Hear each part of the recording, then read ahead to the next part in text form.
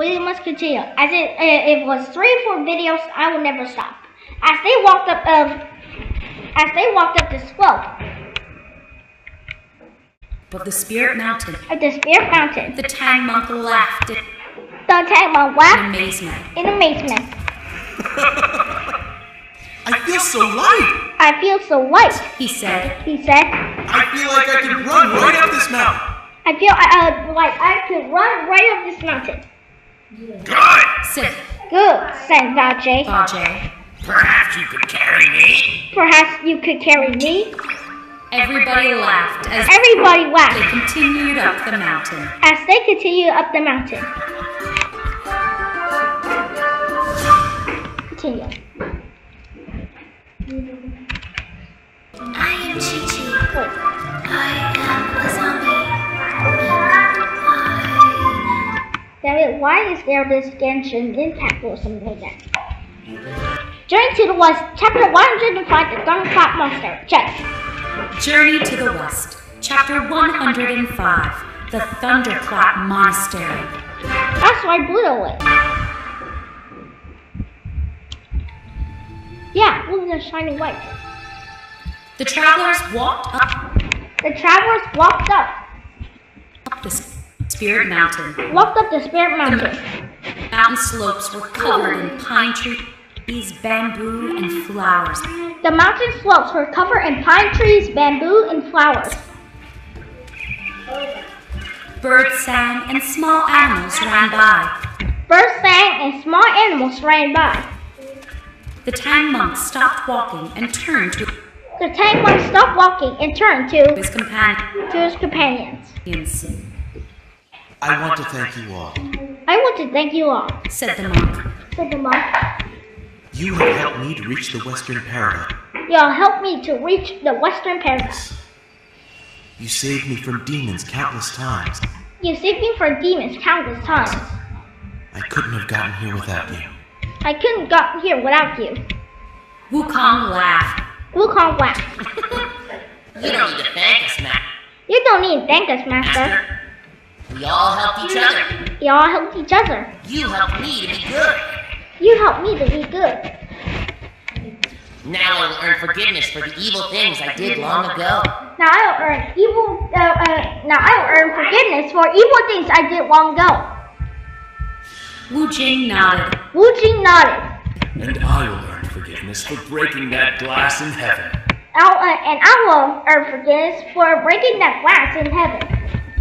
I will earn forgiveness for causing trouble in heaven too. Added Bajie. He waved a hand toward the horse.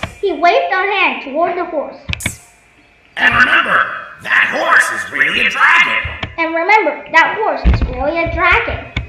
He accidentally set fire to his father's palace. He too will earn forgiveness. Wukong smiled. See, Master? We are all thankful.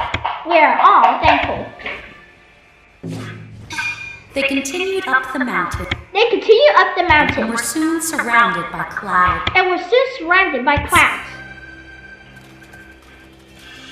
Bright light shone from the Thunderclap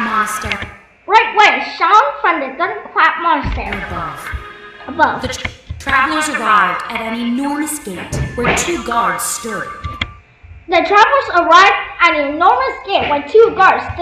Beyond the gate, the Thunderclap Monastery's towers and arches sparkled with bright light.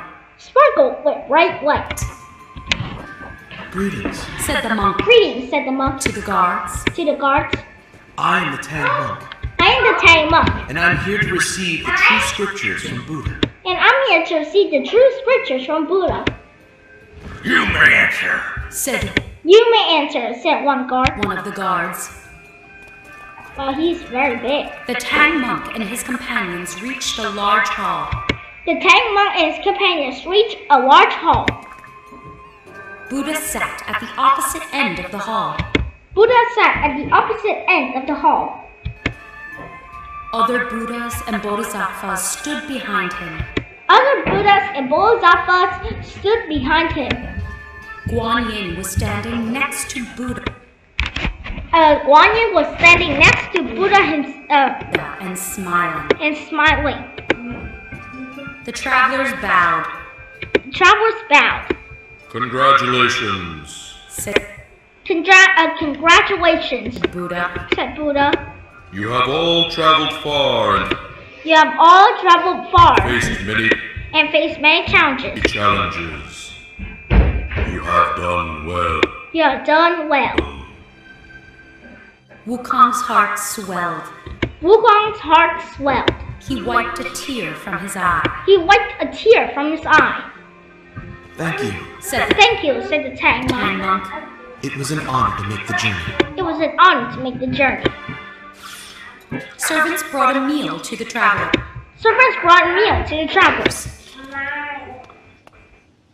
When the travelers were done eating, a guard led them to a large room. A guard led them to a large room filled with magical light and mist. Wooden chests lined the walls.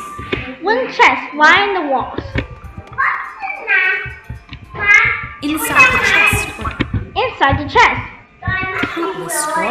were countless scrolls. Oh, maybe the guard tell the Tang monk what chest it is. Marvelous. The Tang monk said, murmured. The true scriptures are written on these scrolls. Said the guard. He picked out 3 scrolls. And handed them to the Tang monk.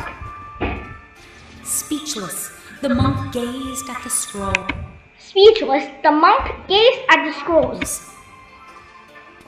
Then he handed them to Wu Jing and Ba Jie.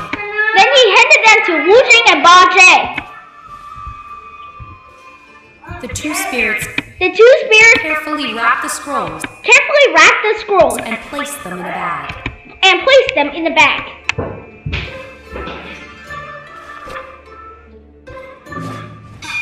Again the travelers bowed before Buddha.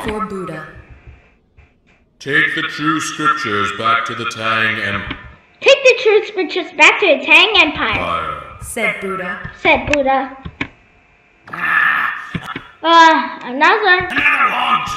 Another long journey. Ba Jie murmured. Stop complaining, Ba Jie. Whispered Wukong.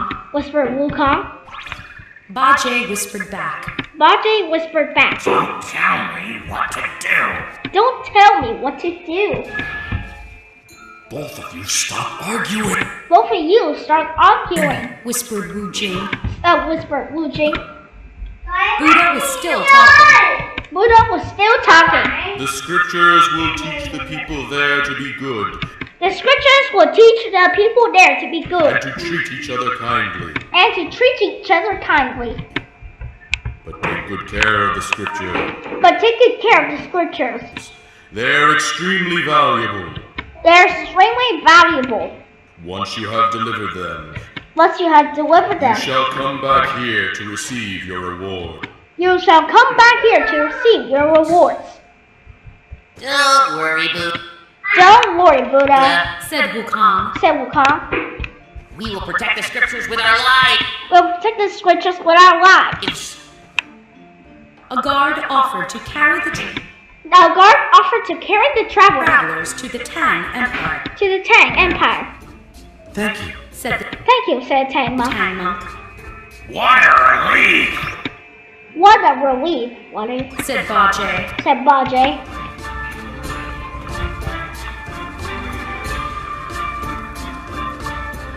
The guard recited a spell.